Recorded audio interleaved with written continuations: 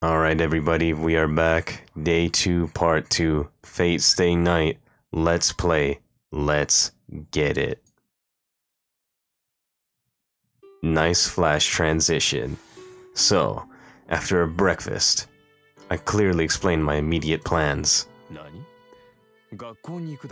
You're actually going to school? What the fuck? Nani the fuck, Archer? You got a fucking problem with that, bitch? You wanna square up? Fucking pussy cunt? Listen, I may be a pussy fart cunt, but it's just... Archer hesitates, but does not object. He must have realized yesterday that I'm not the type to take back my decisions. I can kind of tell without saying so. Archer is sarcastic, but he has an honest side to him. So it seems he won't complain about something he's accepted. Yes, in other words, he's faithful in an awkward way. This is my conclusion, no, more of an intuition, after watching Archer from all of yesterday.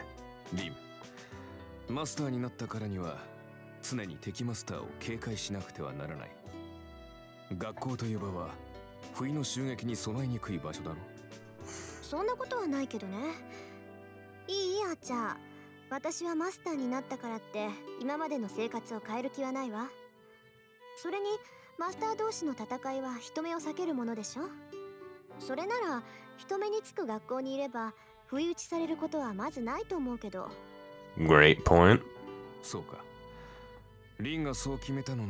I can only obey.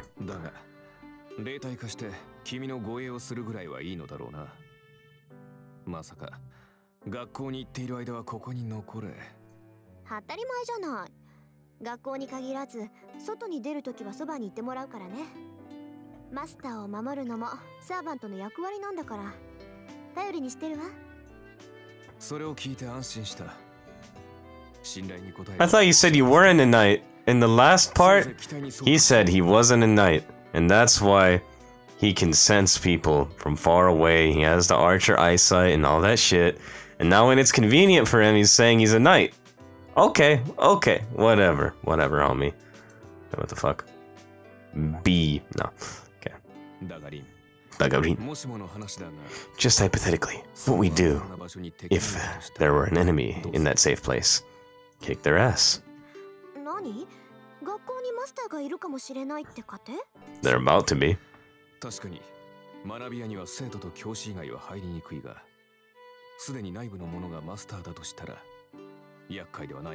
Then we exterminate the thought.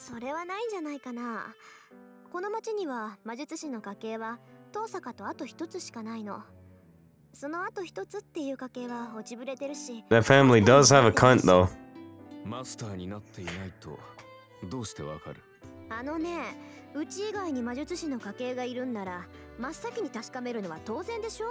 Okay. He isn't a master, and his successor doesn't have enough magical energy. Become a master, so we can just ignore them. Okay.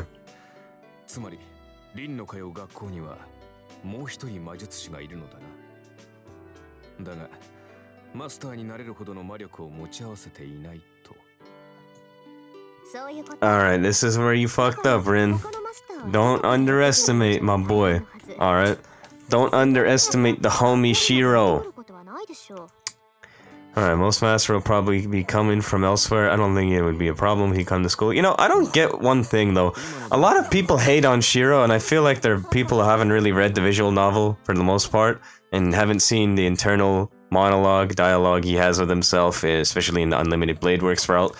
But, like, he's actually a good character. Even if you're an anime only, I think he's still a good character in the anime. Even though they cut out a huge part of his whole character, he's still good. I don't see anything wrong with him. Other than he's, like, weak at the beginning, and then he has to progress and get stronger, but so many fucking characters are like that. They don't suck. I mean, fucking, like, Ichigo in Bleach fucking was weak, and then he becomes raw and badass as the series progresses. Naruto had potential, but he was fucking weak as shit in Naruto. Okay, Goku was never weak, but, like, I don't know, man, there's so many series. I'll give you a good example. Freezing, the manga. That dude is a pussy when he becomes raw as shit as it progresses, and he is a good character. it's only natural for a lot of characters to be weak when this series starts. That's the point of progressing them. Why the fuck do you people not like Shiro? Answer me this. Do you like Shiro or do you not? Do you not? And why? Okay? I don't care what side you choose, just give me a good explanation as to why you don't or you do like him. Or just say, I don't fucking know, but if you say you don't like him especially, I want a good reason why he sucks. Because I don't think he sucks at all. He's a good character. Might not be, like, the greatest MC in the world, but he's fucking good. He's good. Anyway. Well, for now at least. Honestly, I like him more than... I like him more than Tonoshiki from Tsukihime. That's my opinion.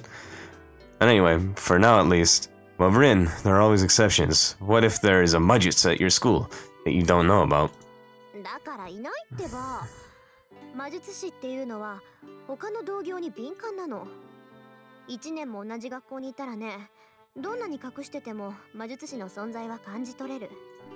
I wouldn't say that.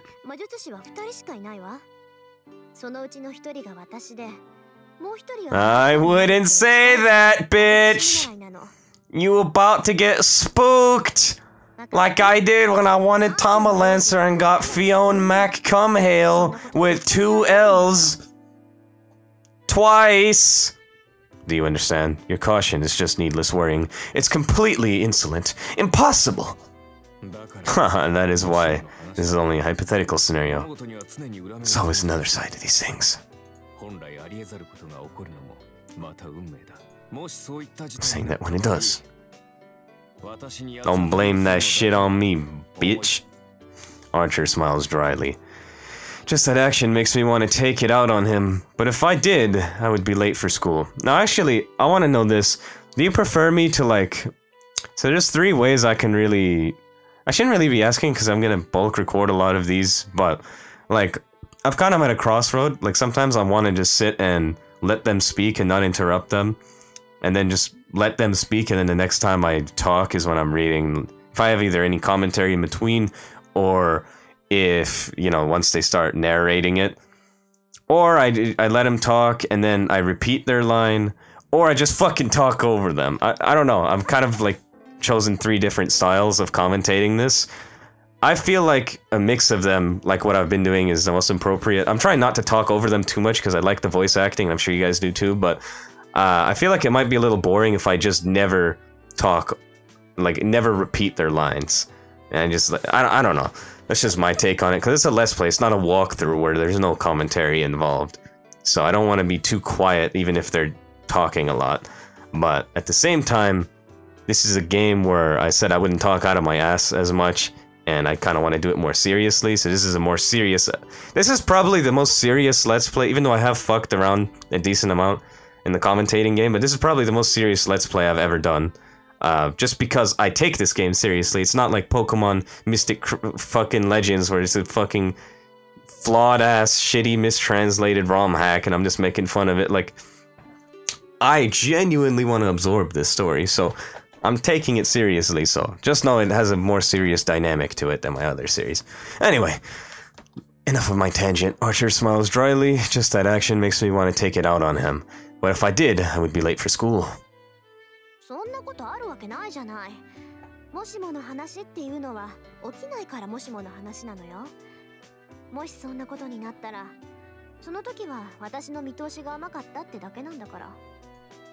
Yoshi.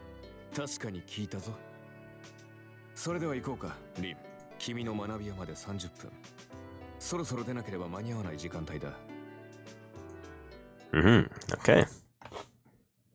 Okay, Mr. Emiyacha. もしもの話って。ああ、私も驚いている。いや、何事もケチをつけておくものだな。思わぬところで役に立った。 As soon as we pass the school's main gate, we joke around like that. Around us are students heading to class rooms, and it's almost time for homeroom. In the crowd of people rushing into the school building, we stand dumbfounded.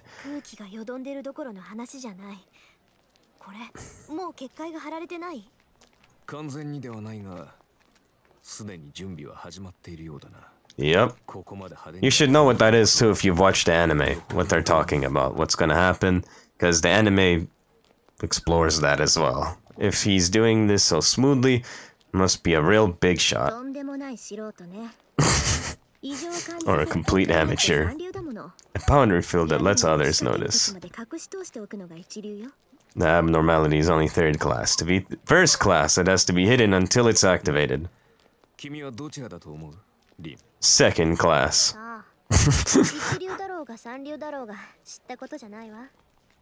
I would say, from my hypothesis, it's 1st class, but they're not even trying to hide it. But that's just me. Who knows, I don't care if he's 3rd or 1st class, I'll kick his ass anyway.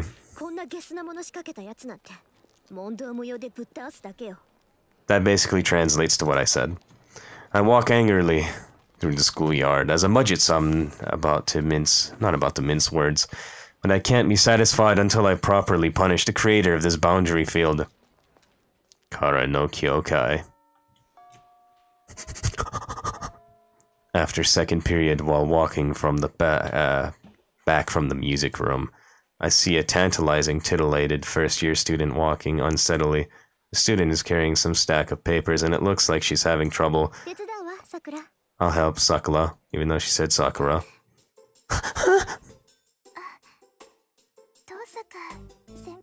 Okay, you can't resist how cute Sakura is. Her voice is cute, her demeanor is cute, her face is cute, her body is cute. She is radiating cute. She is precious. You need to protect this. I will protect her, alright? Sakura is fucking dope. Printo?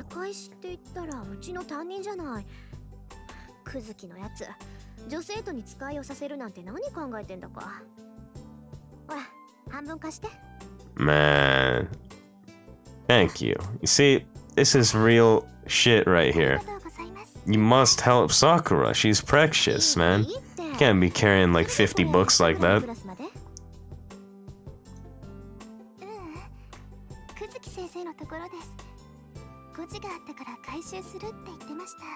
That is very much like him.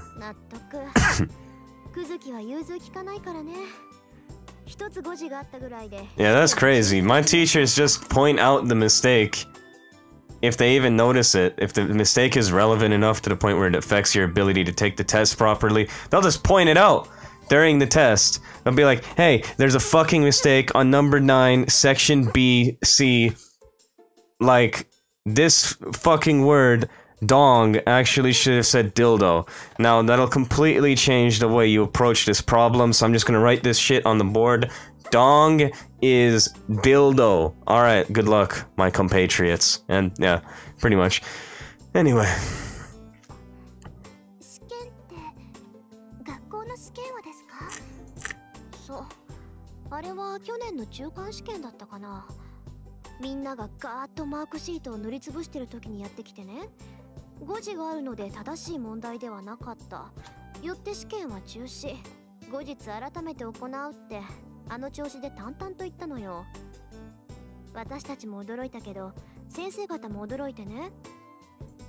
What a legend.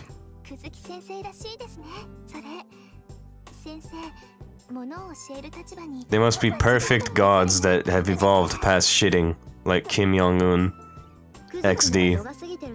I just find it so crazy that that dude actually tries to brainwash his nation into believing that he doesn't shit and he's created the hamburger and many other things.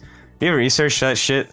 Just like watch videos on it and know some of those facts. It's pretty hilarious. I'm not gonna lie. He goes too far though. You'll realize soon too. Kuzuki is as stubborn as a rock or a mountain, and that is why he's evolved past shitting. He is now titting.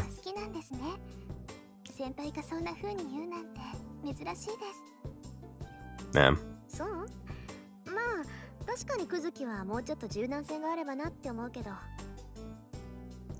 I think that, but I also think he's not bad this way. At our school, there's a teacher liked by all students and a teacher feared by all students. The balance between the two works so well that I think Kuzuki-sensei is a good disciplinarian. He's the stick in the carrot and a stick approach.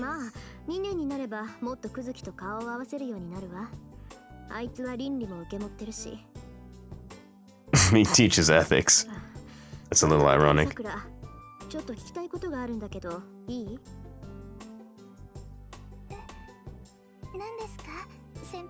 Did Gilgamesh hit or nah?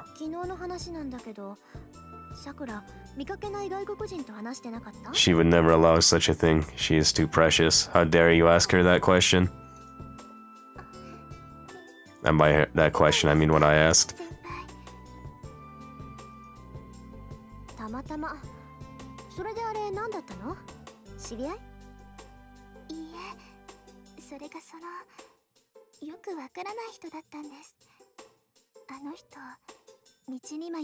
I feel like you find out really what the depth of that conversation was in Heavensfield. Because you're not really gonna... Yeah, you're not really gonna get into what Gilgamesh was telling her until you get to Heavensfield, so it's interesting. I generally know what happens at Heavensfield, but even I don't know that. So, I'm curious to see what the fuck he was telling her. It has to be something about what's gonna transpire. I know enough to kind of, you know, dabble with what he was telling her, but I don't know exactly what he told her, so it's interesting. So she ran away.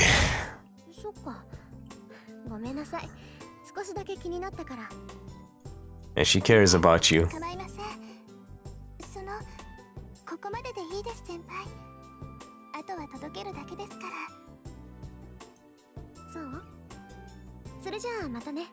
Matane? I pass the handouts back to Sakura. As I start to head back to my classroom, I pause. Aw, you care. Aw, that's a fucking lie. Please help her, Shiro.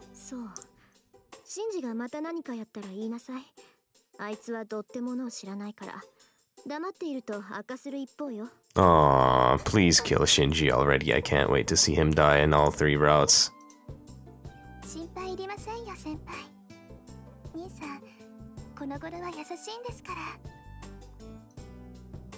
If she says that with such a smile, I can't say anything else. I bid her goodbye and once more turned my back onto the familiar junior.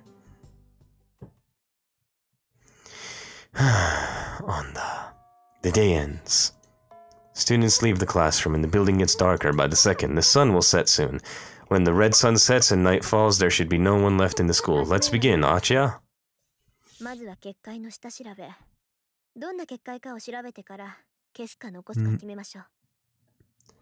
Okay. I address my invisible partner. Archer must understand as I sense him nodding. A boundary field is something that protects its caster. You could call it a geographical magic, in which one knits a line of magic across a land to change the interior. Infinite different effects are possible within a boundary field. There are all sorts of boundary fields, from ones that conceal the area from within people's eyes, to those that limit the use of magic within them. And the most aggressive of all are those that oppress life forms within them. That is the type that has been laid out over our school. It is not yet complete, but once it is, everyone in the school should fall unconscious. But something like this won't affect me. After all, a boundary field is something targeted not at me, but at the place I'm in. Such an indirect magical intervention has no effect on Magi, who have magical energy throughout their bodies. A weak current floating through the air will only be repelled by a strong current like myself. So this boundary field has a different intention. I don't know what kind of person set up this boundary field, but his intention is not to defeat a master. It's hard to believe, but his target is everyone in this school. He's trying to use them as fuel. There's only one reason to do something like that. Unbelievably, this guy is a cunt. I search the school building and emerge onto the rooftop to finish. It's dark outside. It's 8 o'clock now, way past the school closing time, which is 6. The only people still in the school are me and Archer. Archer and I.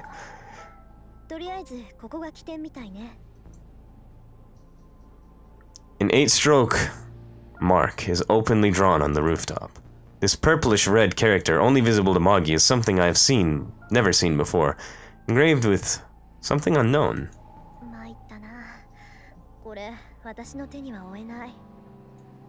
person who set up this boundary field didn't think about anything. He didn't think, but the boundary field is bound with amazing skill. I can temporarily drain the magical energy from this boundary field, but I cannot eliminate the boundary field itself. The boundary field can be reactivated by just having the caster put more magical energy into it again. Archer says nothing. He's been quiet ever since we came out onto the rooftop. Probably because he too recognizes the power this boundary field possesses. This boundary field doesn't just drain one's strength. Once activated, it will literally dissolve all the people within it. There are boundary fields that drain physical and mental strength from people within them, but the boundary field laid out over this school is on a completely different level. This is a soul eater. It is a blood fort that dissolves people within it and claims the souls that seep out. Since ancient times, souls have been hard to handle. Even though they're believed to exist and are necessary for magic, only one Mudgets has ever understood the soul. Souls are only things to be investigated, or things to be moved into containers. It's incomprehensible, not merely to suck them out, but also to collect them in one single place.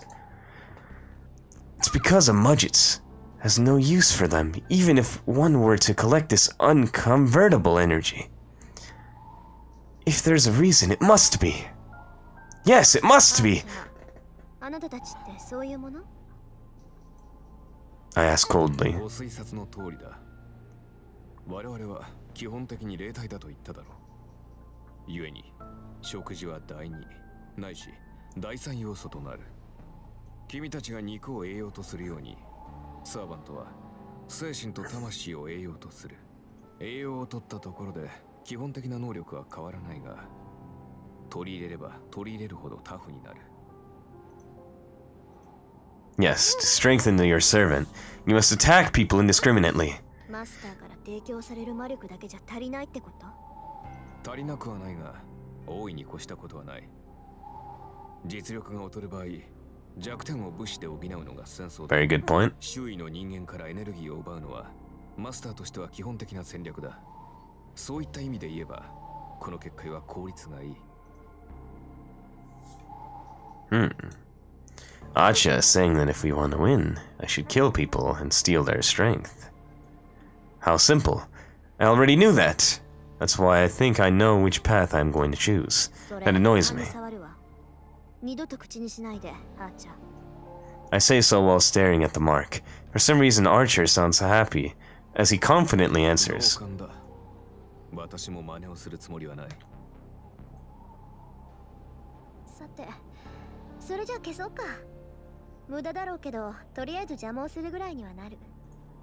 I approach the mark and extend my left arm. The magic crest on my left arm is the Book of Magic, passed down the Tosaka family.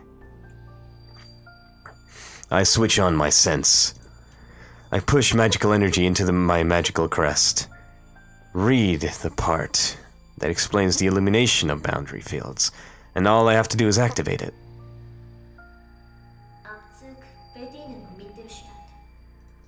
Eliminate surgical extraction, second section. I touch the surface with my left hand and let my magical energy flow out.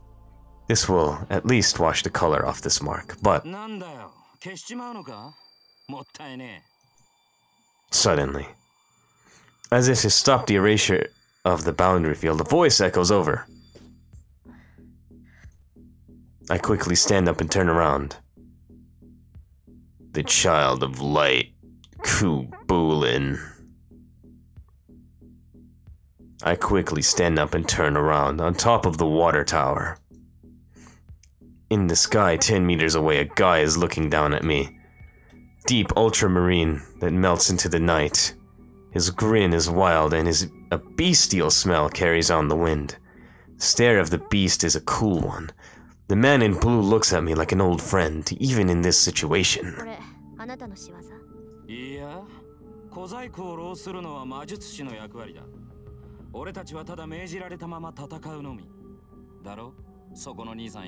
Badass. Casual, but his voice is filled with murderous intent. This guy can see Acha. で、それがわかるお嬢ちゃんは俺の敵ってことでいいのかな? My spine freezes, a normal light tone of voice. And it's colder than anything I've ever heard. Scary enough to make me vomit. I can't tell how I should move, or what my best course is.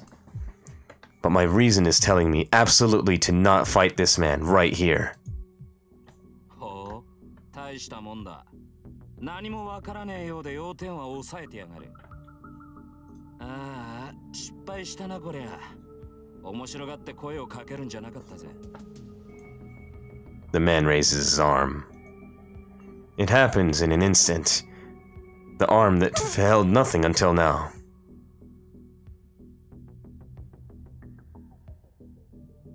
Gay bulge, no homo.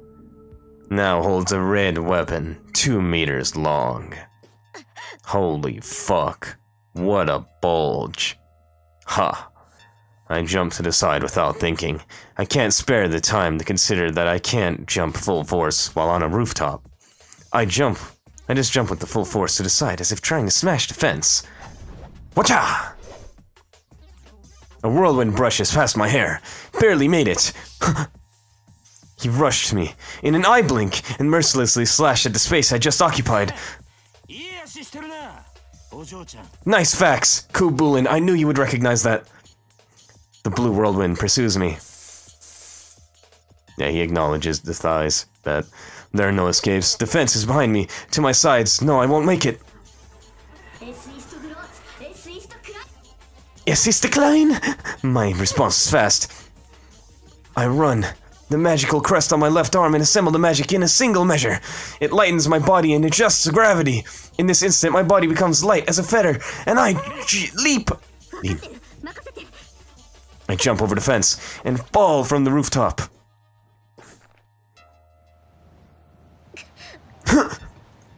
The wind and pressure push against my body. 15 meters to the ground, 1.7 seconds until landing. I am a fucking physics major. No, that's too slow. He'll catch up.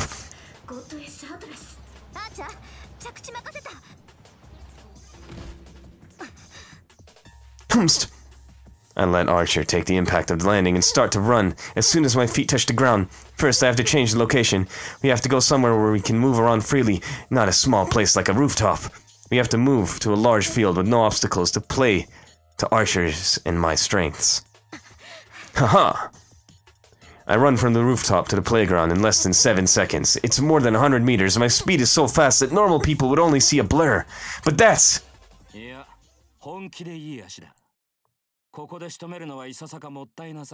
OOLIN is truly a man of culture. Meaningless against the servant. At the moment I step back, Archer steps in front of me, taking form. A cloudy night. In Archer's hand is a short sword that reflects the weak moonlight. The man crooks his mouth.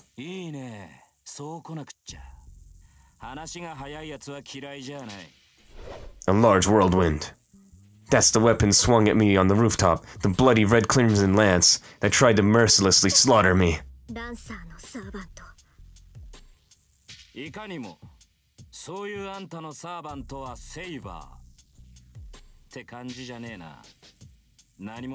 the hell are you?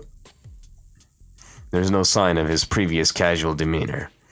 In response to Lancer, full of murderous intent, Archer remains silent. The distance between the two is about 5 meters. The weapon in Lancer's hand is only about 2 meters. For that man with the bestial smell, I feel like the remaining 3 meters are meaningless.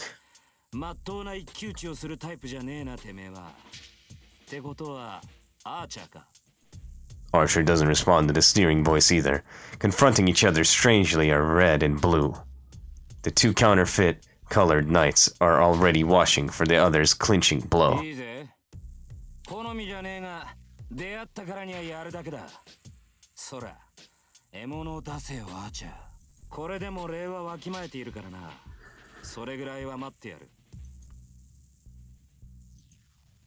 Archer does not respond. There's nothing to say to an enemy he must defeat. That steel back of his to declare so. Seems to declare so. That makes me realize I'm being stupid. Archer is just waiting for my word, my command. I talk to his back without approaching him.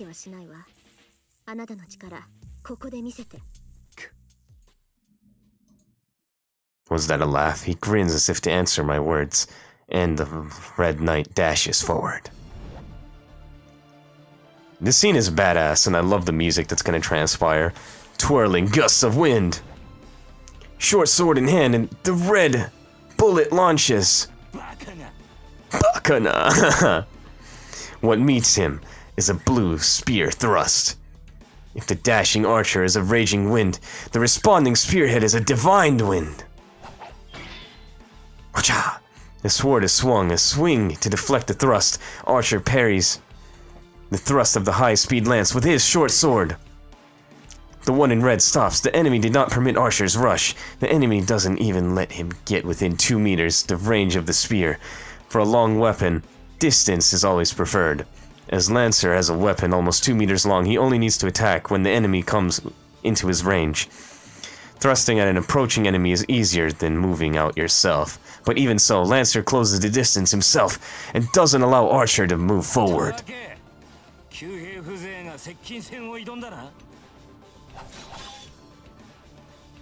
His temper is like a burning fire. Lancer closes in with each blow, with no thought of stopping. With a long weapon, it's suicidal to close into an enemy. The spearman's tactic is to use their long range to defeat the enemy and win the battle. So as Lancer is just advancing unchecked, he doesn't have a chance of winning. But that's just by the book. Lancer's lance shows no vulnerabilities as it strikes for the throat, shoulders, forehead, and heart. Thrusts so fast, even the after images are blurred. As each strike of his lance repels, rebuffs, and pushes back Archer, any one of his thrusts could be called a final blow. But even as a bowman, Archer is a servant. No ordinary attack can be a final blow. Ha! Having repelled the lance aimed at his forehead, Archer closes in with speed superior to Lancer's lance. Based on its shape, you might think that the main attack of a lance is a thrust, but the basic strength of a lance is in swings. This is because a wide swing using its long range does not allow the enemy to dodge it by stepping back. A partial retreat does not allow escape, and an attempt to counterattack will only result in a slashed stomach. But simply going forward will end up in a smashed rib from the long shaft of the lance. Archer and Lancer are similarly built. On top of that, it's hard for Archer with no heavy armor to step into range of a lance swung like a whirlwind. But thrusts are a different story. A blazing fast thrust certain to strike you is certainly scary. But as long as the attack targets a point, there are many ways to avoid it once you see it. As Archer did just then, hitting the shaft of the approaching lance to redirect it slightly creates an opening. It must be because he underestimated a bowman. The advantage of a long weapon is the length and freedom of its range. Once Lancer has discarded these advantages himself, his defeat is... The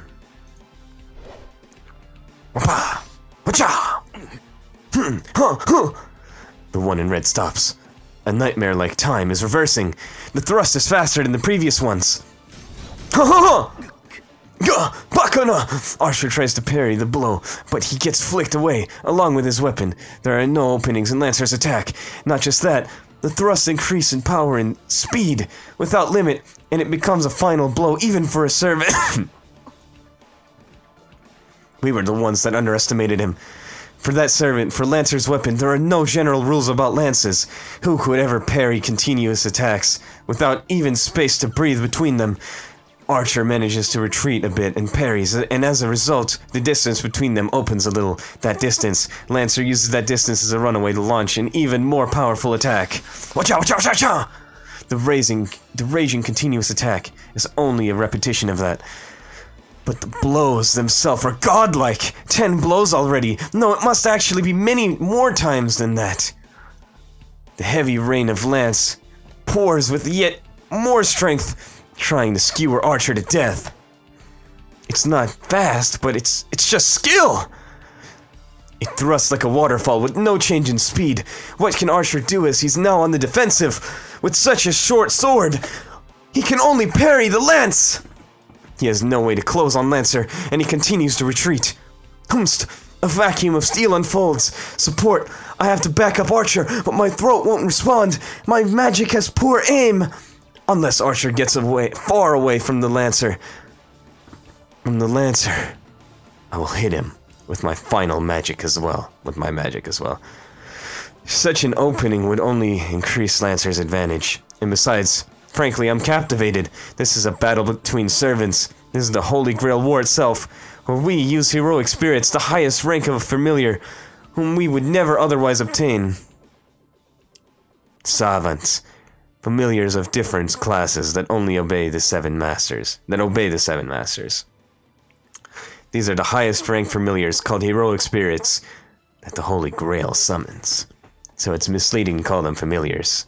Well, originally, familiars were just beings that ran errands for the Mudgets. Imagine perhaps a cat in boots, or a cute white bird, or a black dog that doesn't obey its master. Something like that. Or something like that. Familiars that were mere Mudgets can summon. Familiars that a mere Mudgets can summon are of that level. Familiars are just familiars. They are only mascots that run errands for their masters, so they cannot be beings stronger than their masters, no. But savants are different. They are the most powerful beings, even for sorcerers, of which there are only 5 in this world. It would probably be impossible to form a contract with them. It's not that the summoning is hard, or that the ability of the servant surpasses that of the Mudgets. No. The servants themselves are beings above magic. I'll make it clear. Servants are heroes from the past. Myth, legend, fable, history. Fiction or not, the superhuman beings who gain concrete existence in folklore are what we call heroes. A hero that becomes eternal in people's minds is no longer human after their death, and is promoted to another form of existence, a higher plane of evolution. Humans who bring about miracles, save people, and achieve great deeds are called heroes, even after their death. After being so called, they are promoted to heroic spirits after their death, and become guardians of humanity. It doesn't matter whether these people existed in reality, or only in stories. It is people's minds that create a hero. People's wishes that this is how things should be, give them form and set them up as real. Authenticity does not matter. They can have form, as long as they have fame as a legend and people have faith. The ultimate ideals humans have created. The greatest human people have created. These are the heroes, the heroic spirits. And of course, since they are human, beyond human, they cannot be controlled by humans.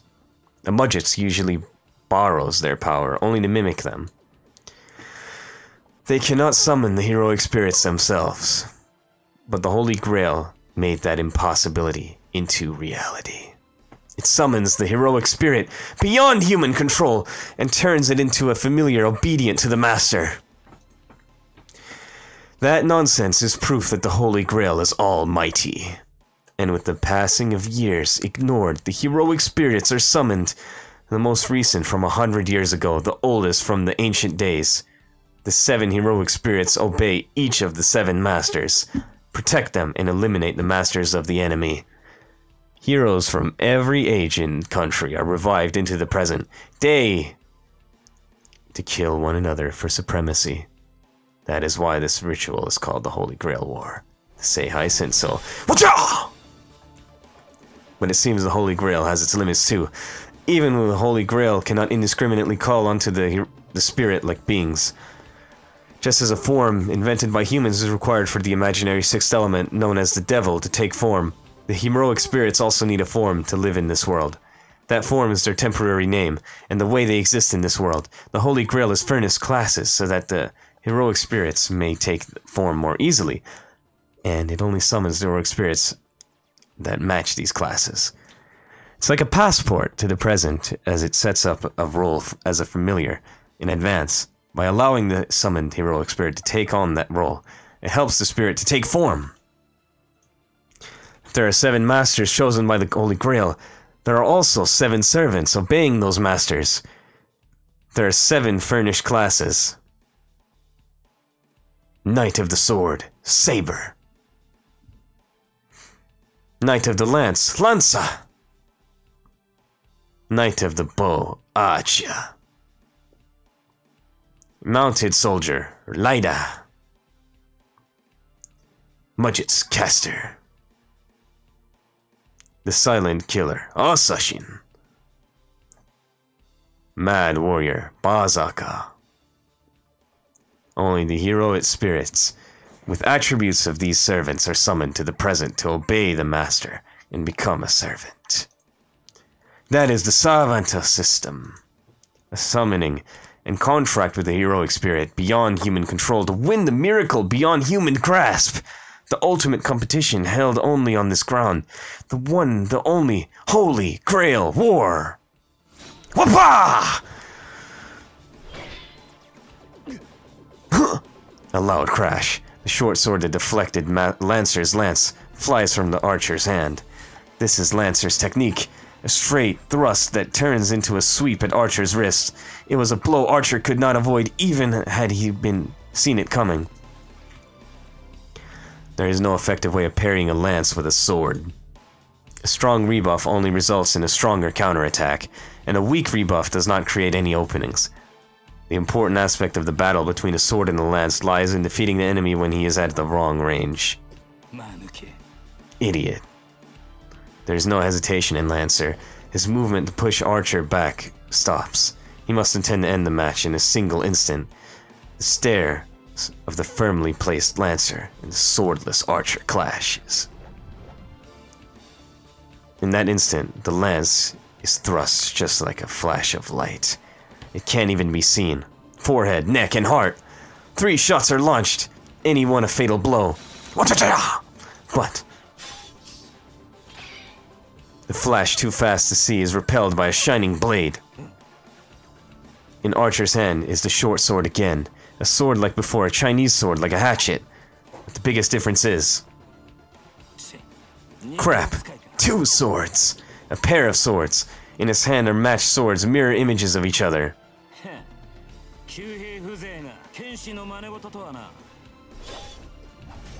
Lancer's lance flies.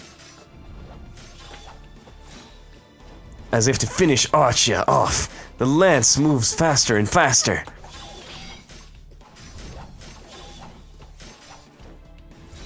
Archer defends with a burning spirit. His hawk-like eyes say that he will not retreat anymore. No! That he will only advance from now on. The clashing sounds are like a well-orchestrated music. 2 steels clanging against each other. The spark clashes increase in rhythm without pause. The battle of the 2 is like a vacuum. It sucks in the air around them, and it seems like anything approaching them would be cut to pieces. In reality, it only lasts an instant, but for me looking on, it seems to take an infinitely long time. Lancer tries not to let Archer near him, while Archer advances using his swords as a shield. Over 100 blows have been thrown, and Archer loses a sword every time, but it's only for a moment as Archer has a sword in his hand, in the next instant, forcing Lancer back a little each time.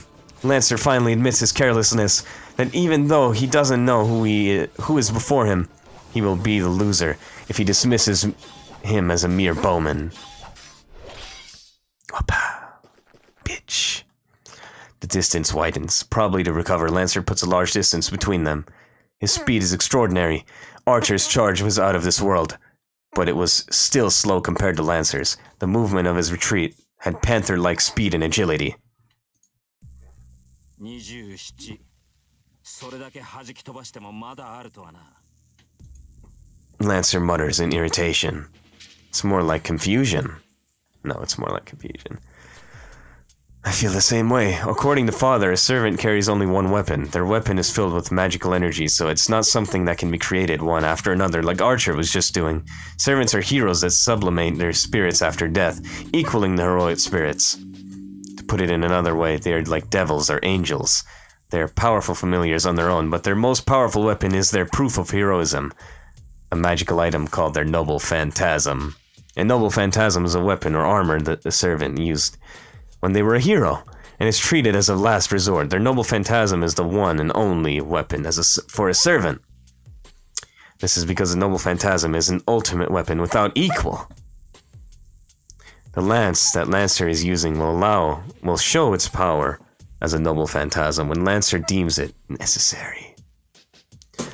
A noble phantasmer is an impressive weapon by itself, but its true ability is to release all its power using its true name.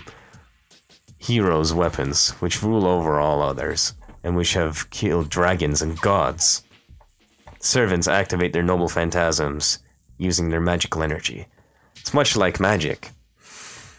Servants recreate the destruction in legend using their noble phantasm as a catalyst. Noble phantasms are never disposable. The swords that Archer brought out must be excellent, but they cannot be his noble phantasm. He is the servant, Acha. So the noble phantasm he conceals must be a bow.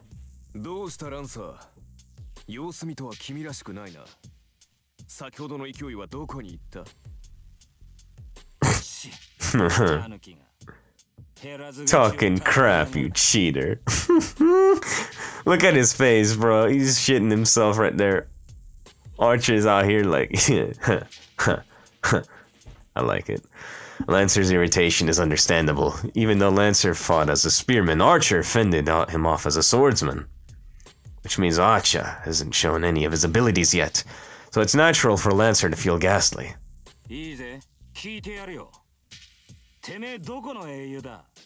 I don't fucking know.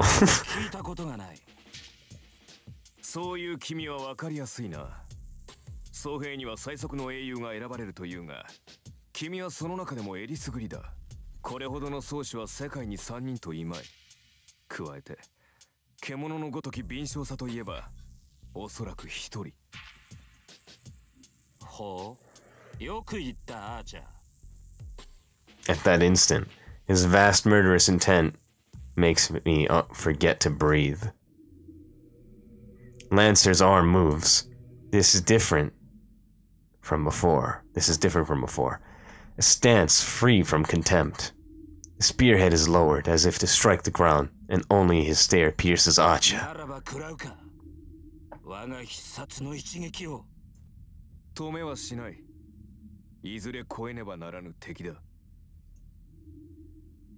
Lancer's body sinks down. At the same time, a chill like thorns fill the schoolyard. A chill like thorns. I feel like it should say a chill like thorn fills the schoolyard. Oh well, who cares? The air freezes. Not a metaphor, it literally freezes. All the mana in the air is frozen. The only person allowed to breathe here is the warrior called Lanza. A lance in Lanza's hand is unmistakably a demonic one. And now it is waiting to take its true form in the moment it strikes. Mazui he'll be beaten.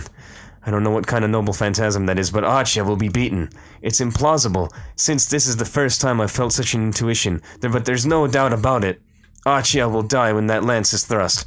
It is determined. Literally, Lancer's lance is the embodiment of inescapable death. Archer will be defeated. Archer will die when Lancer pierces his heart. He will undoubtedly take his cheeks. And yet, even though I know what's going to happen, I can't even help him. Because if I move even a finger, that will trigger the attack. So if anything can stop this battle and stop Acha's defeat, it would be... Darida! Who's there? It would be the appearance of a stranger we have all overlooked. Huh? The ghastly air coming from Lancer disappears. The sound of fleeing footsteps. That figure is definitely wearing a school uniform. A student? Someone was still here! Seems so. He did save our lives, though. Archer says calmly. Well, we were certainly saved, but... 失敗した。ランさんに気を取られて周りの気配に気づかなかった。で、アーチャー、あんた何してんの？ My mistake, I didn't notice my surroundings because I was preoccupied with Lancer. Hey, Archer, what were you doing? 見てわからないか。手が空いたから休んでいる。 Can't you see I'm resting since I'm free now? そんなわけないでしょ。ランさんはどうしたのよ？ You can't do that. What about Lancer? さっきの人影を追ったよ。目撃者だからな。 He おそら went く消しに行ったのだろう。 he went after that guy. He saw us, so Lancer probably went to eliminate him. For an instant, my thoughts stop. 追ってアーチャー。私もすぐに追いつくから。 Follow him, Archer. I'll catch up right away! Archer goes after Lancer immediately. Damn. なんて間抜け。 How stupid of me. I curse my carelessness.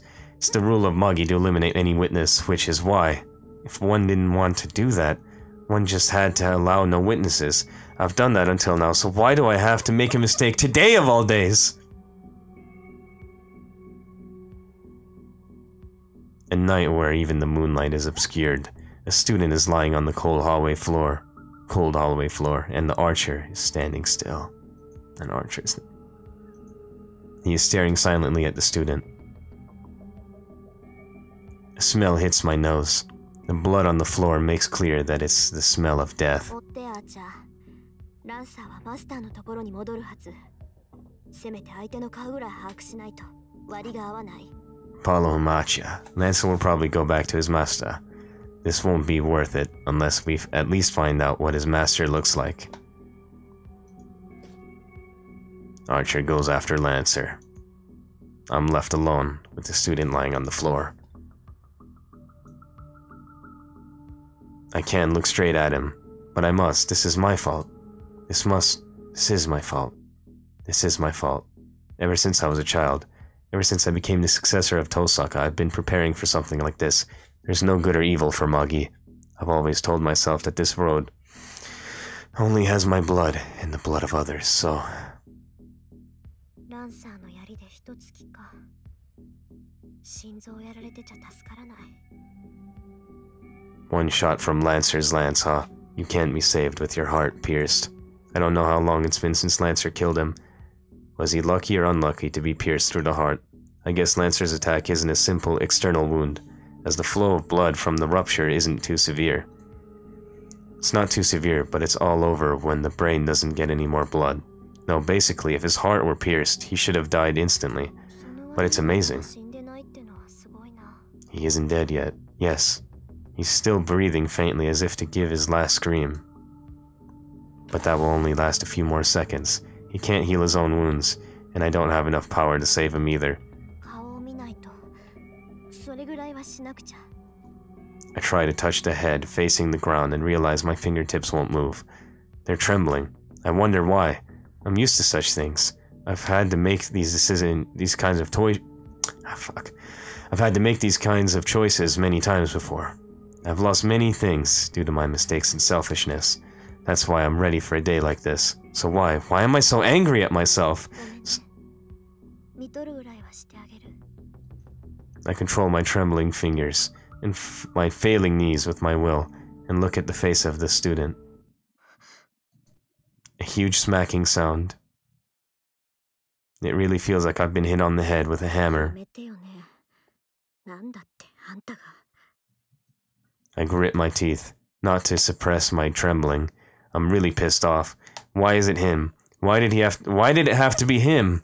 I'm not mad at Lancer for killing a witness quickly and perfectly, just as a servant should do.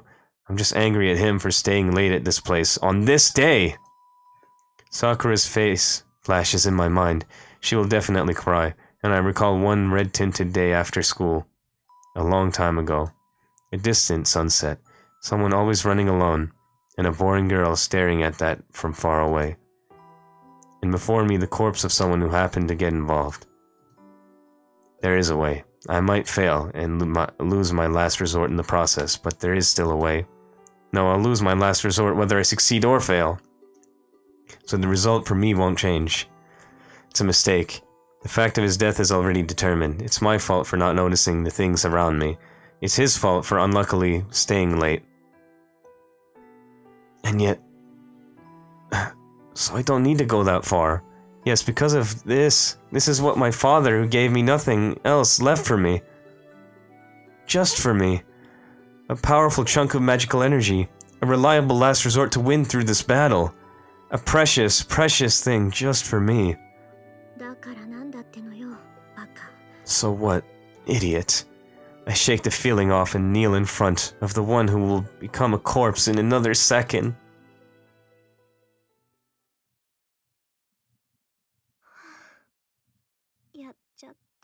Man, I've done it.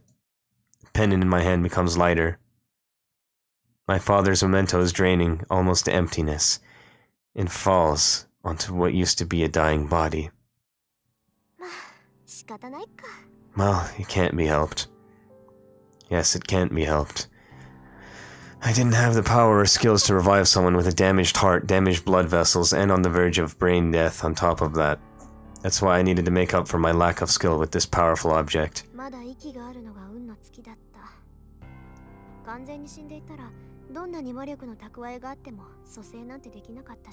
It's lucky he was still breathing. If he was completely dead, no amount of magical energy could have revived him. But since he was still alive, I just did what I could, and ended up saving his life.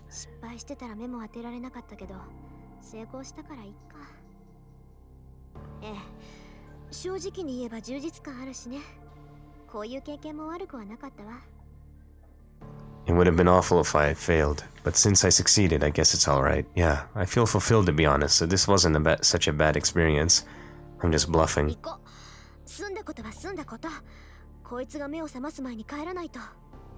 Let's go, what's done is done. I have to head back before he wakes up. Yes, there's no need for me to stay here any longer. Acha should be following Lancer, so I should go home by myself. On my way back, I remember, I left the pendant at school. Just a pendant, now that the magical energy has been drained out of it. Oh well, I have no more use for that pendant. Sure, it might have been a bit of... it might have a bit of magical energy left in it, but surely less than 10 joules I have. What my father intended to leave for me was enough magical energy to win the Holy Grail War. So now without magical energy, that thing is meaningless.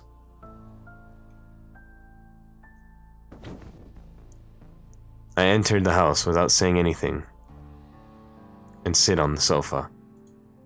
Acha isn't back yet. I sigh and listen to the clock for a few minutes. Huh? I have to switch gears. What am I doing? Daydreaming after a battle like that? I jump up and brew some tea. There's so many things to think about. Most importantly, the servants. I have just witnessed a battle between servants I had previously only understood intellectually. Lancer, huh?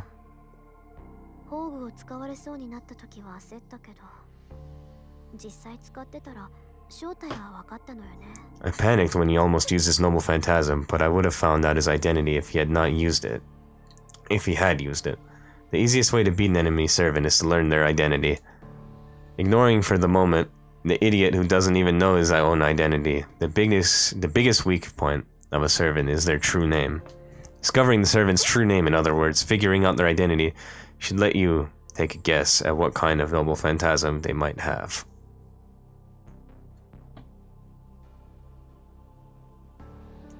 It goes without saying, but since servants are heroic spirits, they have a legend associated with them. If you figure out their legend, you should be able to figure out most of their abilities. Servants are called by their class names, because they want to hide their true names. Because the more famous a hero is, the more people know about their weapons and their weaknesses. A heroic spirit that becomes a servant never gives out their true identity. The only ones that know the servants' identities are the masters. There's even a tactic understanding that the masters hide their servants' identities while trying to discover the identities of the others. This is the 5th Holy Grail War. The qualities of the servants are determined by the ranks of the summoned heroic spirits. It goes without saying that the more famous heroes and the heroes with better weapons are stronger. But it's difficult to summon such heroic spirits. To summon a heroic spirit, one must have a connection with them, such as a weapon they use during their lives. Even the Magic Association has a few of such things. I'm interested that they translated it like that. Normally they say Mudget's Association, but now they're saying Magic Association, whatever. So generally one will summon a heroic spirit that suits them, like I did. A servant's strength is determined by the rank of the heroic spirit. But it's not that simple, as even the most powerful heroic spirits may have a hard time depending on the character they are assigned to. That is because of the special abilities assigned to each class. The possibility of the weak defeating the strong. The 7 classes each have a different additional ability, and one even has a chance of defeating an opponent of higher rank depending on the ability's affinity. To take an example, an infamous hero has defeated a great hero 4 times in the past. As far as I know, the most powerful servant is Saber. In all of the previous 4 wars, Saber has made it to the final fight. It is said that the 3 classes, Saber, Lanza, and Archer, have strong magical resistance. To put it simply, magic is pretty much useless against them. It's because they are fighters who have fought through the age of myths, when magics were used widely. Magics that Magi use now would probably dissipate just by touching them. Anyway, that's why these 3 classes are considered the basics and the bests. Another that's worthy of mentioning is the servant Bazaka. The heroic spirit summoned into this class loses their sanity. Just as the name implies, they become mad, a warrior puppet of their master. The benefit from this is a strengthening of their power, far exceeding the powers they had when alive. However, the more powerful a servant becomes, the greater the burden it imposes on the master. In the past, masters who summoned Bazakas couldn't control their rampaging servants and destroyed themselves by running out of magical energy. No exceptions. The winners and losers of the Holy Grail War are largely determined by the abilities of the servants. Well, I expect there are ways to win it by the master's efforts, but it is basically a fight between the servants. That is why a master should be very careful when summoning a servant.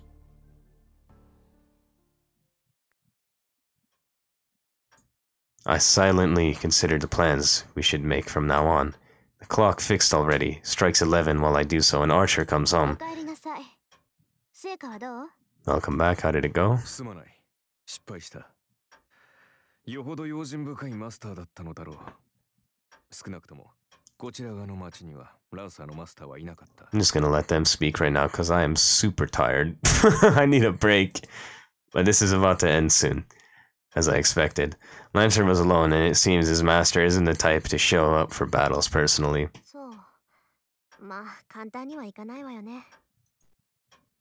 Yes, there's no way everything will go as I might hope, so it can't be helped. Let's consider what happened tonight as a tuition fee for the lessons learned.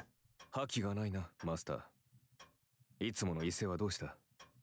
まさか、先の一戦でおじけづいたというのはなしだぞ。君が命じるのなら、今すぐにでもランサーとの再戦に赴いてもいい。Archer protests silently that we should do so. I see. I guess I look depressed. そんなわけないでしょ。私が打って出ないのはね、単に無駄手間をしたくないだけなんだから。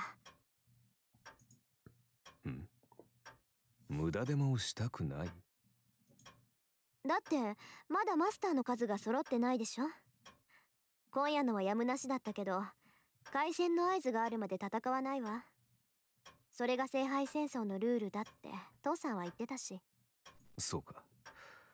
君の父親もマスターだったのか。Hold on, let me read that again. History. Yeah, so, hold up. So yeah, of course, I'm not saying anything because I don't want to do anything pointless. Well, all the masters aren't present yet, right? Tonight couldn't be helped, but I wouldn't start fighting before we get the signal. My father told me this is one of the rules of the Holy Grail War. And then your father was a master. Yes.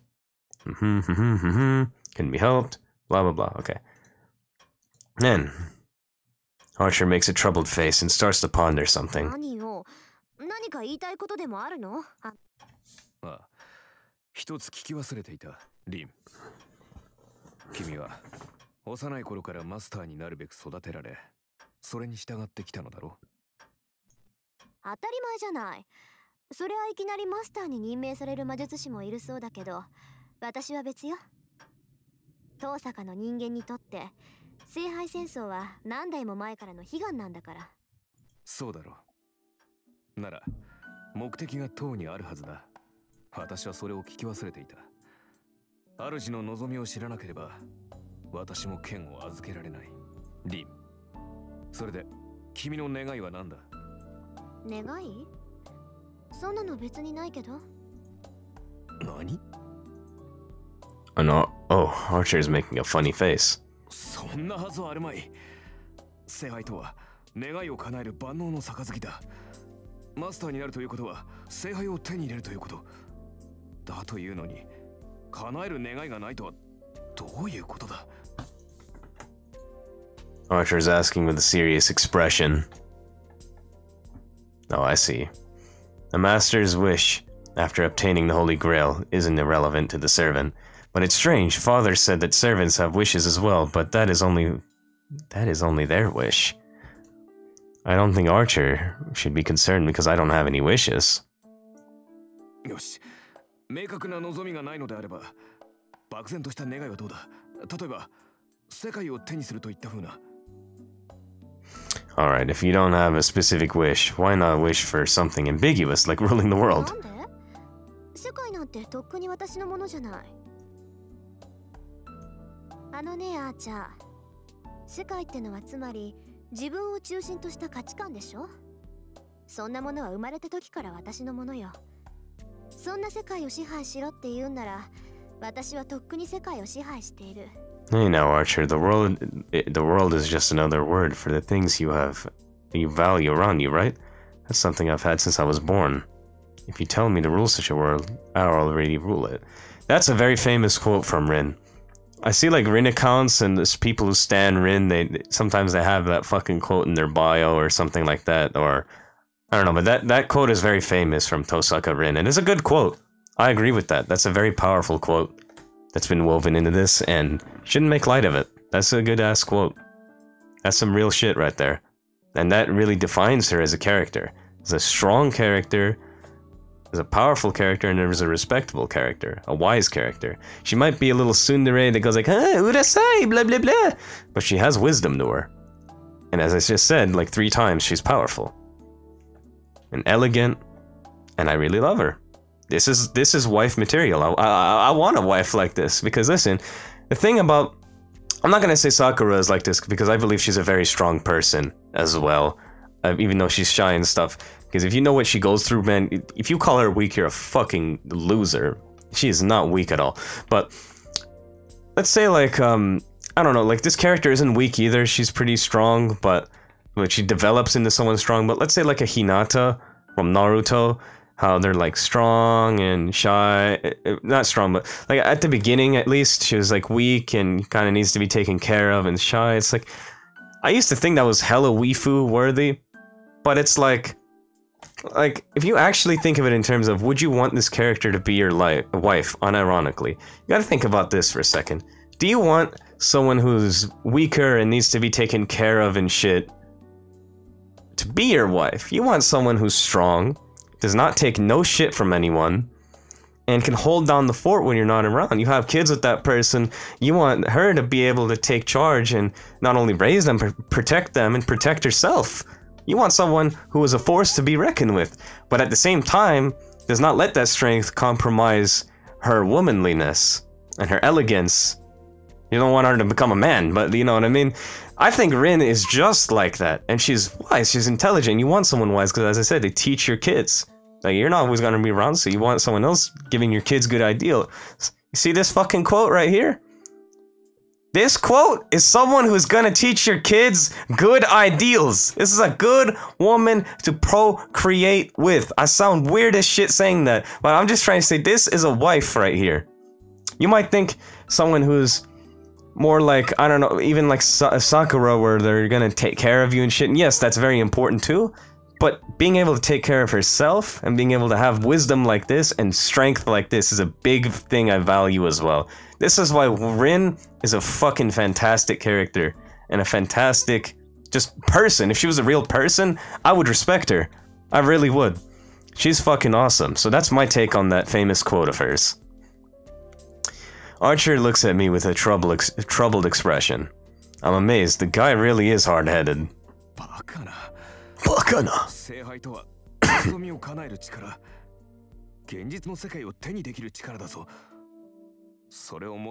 Yeah, cause she's strong. She don't need that shit. She's obtaining it to fulfill her family's long wishes of obtaining it. She don't give a fuck. She doesn't need some petty ass wish.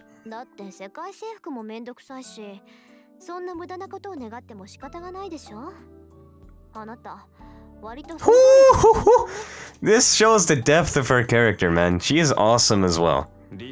Don't underestimate this character. Do not make light of this character. She is fucking fantastic. I don't understand. For what then do you fight? To fulfill my duty.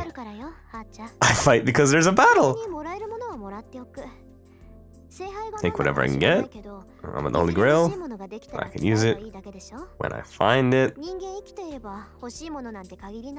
Look at that. She has a sense of duty.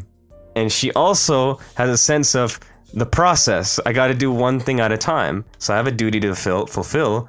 I gotta do things one by one, take it day by day. And when I get the Grail, I'll figure out what to do with it when I have it. There's plenty of things that I could do with the Grail. But why waste my time lamenting in it now when I don't even have it? She is wise! I don't think anyone has ever doubted that she's wise. But I feel like some people underlook just how much wisdom she has. Especially for a woman of her age. I know she's obviously smart. She's a Mudgets. You're not going to be dumb in a Mudgets most of the time.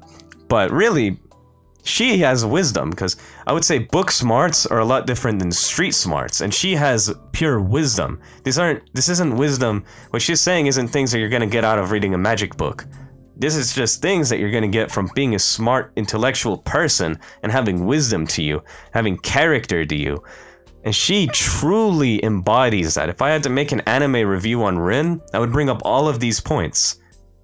And you're seeing it firsthand on display right here. So really, I want you to appreciate how good of a character this is. I really do. So you're saying I'm fighting to win, Archer. Archer's shoulders slump. Maybe he's disappointed in my opinions, but it seems he's finally relaxed. I give up. You're certainly a worthy master for me. Yeah, dang right she is, man. Can't hear her say things like that and say that she's not worthy. You better fucking say that. That's Tosaka Rin! Put some respect on her name. I find it hard to deal with that kind of comment, so I'd wish he'd stop saying such things.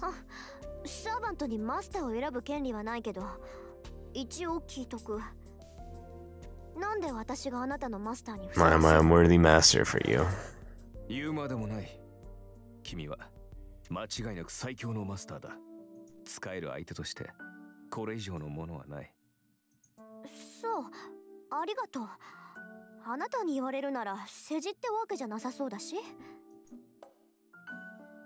I look away because I'm embarrassed. I find it hard to deal with Archer because he speaks frankly like this, even though he's so cynical. He's just real, man. He's honest. But well, I'm honestly happy that he trusts me. Good. I trust Archer and he trusts me. I don't think this sense of solidarity is a bad thing. Well then, let's take a break.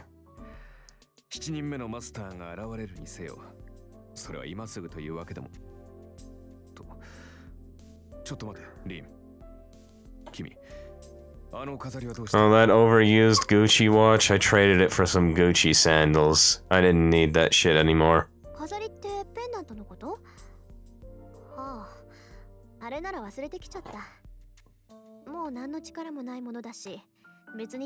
It was so last year.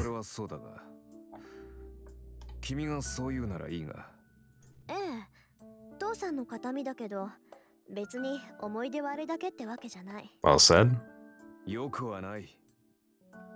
そこまで強くあることはないだろう、リン。So saying, Archer takes out the pendant I left at school. Aw, how sweet of him. 拾いに行ってくれたんだ、アーチャー。もう忘れるな。それはリンにしか似合わない。Aww. As if he's embarrassed, Archer looks away as he hands me the pendant. You can really see where his character comes from in moments like these. Haha. No spoilers this time, even though I spoiled it earlier twice in the previous episodes. Oh yeah. It was really just in the first episode, but it was twice. I accept it. To be honest, I didn't know if I should be embarrassed or cool about it. The pendant is as it was. As expected, there's no magical energy left in it. Empty of magical energy, it's just an expensive but ordinary jewel, and it doesn't hold any power, but it is your father's memento, friend. And your father is not around anymore, so cherish it. I would. But as Archer would put it, even if there's no power left in this pendant, it still has meaning as something my father specifically left for me. And maybe I can just laugh off the fact that I helped that guy by sacrificing my trump card. Something clicks in my head. I wasn't thinking straight back then, because of my regret. But thinking about it calmly, I missed something. He saw us, so it'll be dangerous unless we adjust his memory. Basically, Lancer prioritized eliminating the witness over his battle with us. Lancer's thinking probably matches with his master's. So if such a master finds out the guy they killed didn't die, what would he do? He wouldn't let the guy keep on living! I get up from my sofa. It's been 3 hours since then. I might not make it, but after all I did, I have to make it on time. Boom, boom, boom. I don't know if this is actually his theme, but I'm just gonna call this the OOLIN theme, because I'm pretty sure this is the theme that appears when he first pops up too and starts talking to Rin on the rooftop. I run through the night. Fortunately, I know where his house is. I know where he lives. No, I didn't look it up. I'm not a stalker. I'm not Kiyohime. But it just happens that an acquaintance of mine goes there a lot. Haha, wink wink, nudge nudge, I wonder who that is. Though I've never been there myself, honestly. You're just taking on unwanted troubles. She has no interest in cooperating, but he must anyway. He was against saving the guy when he was dying, and he's against me going off to help him right now. But fuck it, we're doing that because we're good people, and you know, we don't want to let the good deed we committed go to waste. Fuck that shit. Okay. It's midnight under the cloudy night sky. We reach the Japanese-styled house. There's no sight of anyone in this house, on the edge of the residential district. There aren't many houses around it, and there's no one to come and help if something happens here. My breath is white. A wind starts to pick up. It must be quite strong, as the clouds start to drift fast. The supposedly warm wind of Fuyuki sends chills down my spine, making me tremble. Even if Fuyuki City is considered warm, it's still cold on the hill. The air around here is frozen. I strain my ears in the cold atmosphere. In the frozen feeling, I feel a small sense of an enemy.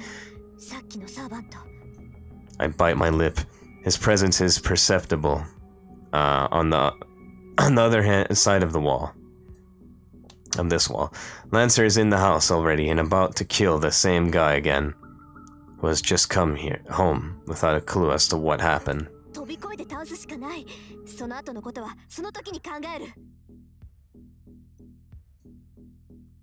Just as I'm about to command Archer to go in.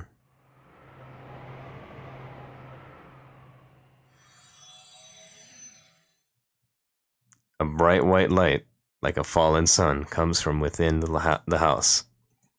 The presence is eclipsed by another presence, which is eclipsed by another presence, and then another presence, and another. Okay, and the wave of power of the servant Lancer is consumed by an even larger wave.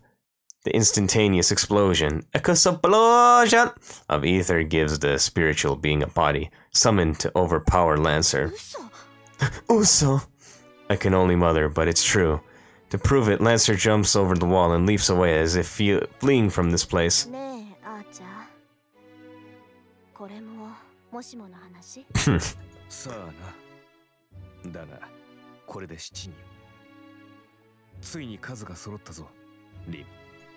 Acha answers calmly. I've lost my normal judgment, that's why I didn't even consider the obvious event that would follow. The wind blows strongly, clouds covered the sky like an umbrella, the unlit suburbs are enclosed by darkness. And the servant jumps over the wall, coming down like a demonic bird. Acha has reacted already, but I couldn't react, that was my mistake. The battle ended with that small opening, not lasting even a second. It might have been only for a second for me, but for that servant, it was an opening that couldn't be ignored. A sword rushes for me. Acha! Archer pushes me aside and the servant slashes him. It happens in an instant. Archer, who handled Lancer's fury of attacks beautifully, has been taken down with one blow. But I make it in time this time. Just as the enemy servant is about to cut off Archer's head with her blade, I forcibly remove him. A pain in my right hand, it must have been an excessive command, so a command spell has disappeared from my hand. Now there's only one remaining, but this is for the best. Rather than having Archer die, I would prefer to lose 1 or 2 command spells. Giving no consideration to Archer's disappearance, the servant attacks me. Don't underestimate me. I take from my pocket a topaz with a wind spell stored in it. Then I launch it all the magical energy it contains at her without processing it. The thing, which can blow away a house without a trace, is a bundle of wind spells I've stocked up for a long time. It's one of the 10 jewels I've been putting my magical energy into for 17 years without rest. So since you were born? Holy fuck. I'm using all the magical energy stored in it, so even I can't defeat her. It should at least slow her down a bit. I would say, I think she's 18, so pretty much like, she's 7 years, I think she's 18. If she's not, she's 17, but it was at least at the very minimum, since she was 1, she was putting energy into that shit, so fuck. Okay.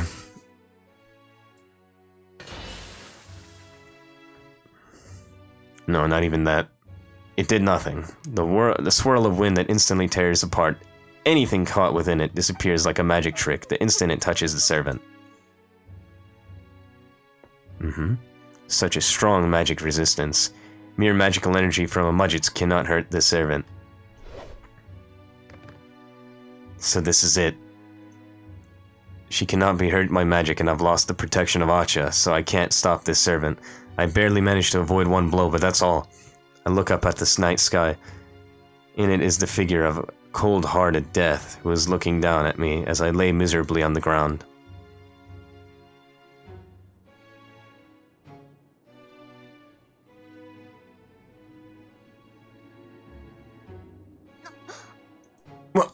The wind blows. In between the dark clouds in the spiral sky, the moon shines. The falling moonlight in the beautiful face. This is the servant that drove off Lancer, defeated my archer in 1 strike, and annulled my magic with no trouble. And the girl's voice is like a bell. Yes, this voice is like a nightmare right now. It's only natural. The more beautiful my enemy is, the more of a nightmare it is, as I cannot believe the difference in our strength. The point of the sword shines brilliantly. On the verge of death, I understand. With just 1 look, without proof, this is the card I wanted. The one said to be the strongest of all servants, the hero of the sword. I look up at the moon, accepting my death. There is no time for me to flee or plead for my life.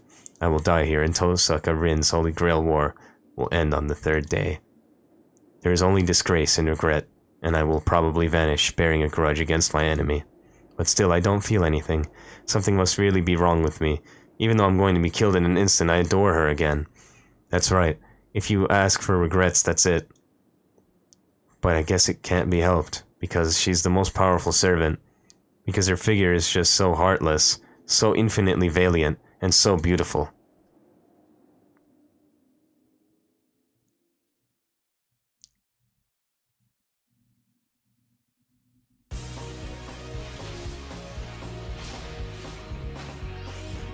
Oh shit. I fucked up. I saw that on my OBS. I tried to drag it to my other monitor, Because when it just switched to this, it went to a second monitor. So I tried to put it on the original monitor it was on, and then it like dragged it off the screen. So my bad. That's something I can't really change in the editing, so it's just gonna be fucked up like that. Actually, is the cropping still fucked up? I can't do nothing about this. Yeah, this shit's fucked up. This shit's fucked up on OBS! The Ripperoonie, boys. Actually, no, it's... Yeah, it is fucked up. Alright, I'm about to do some boof shit.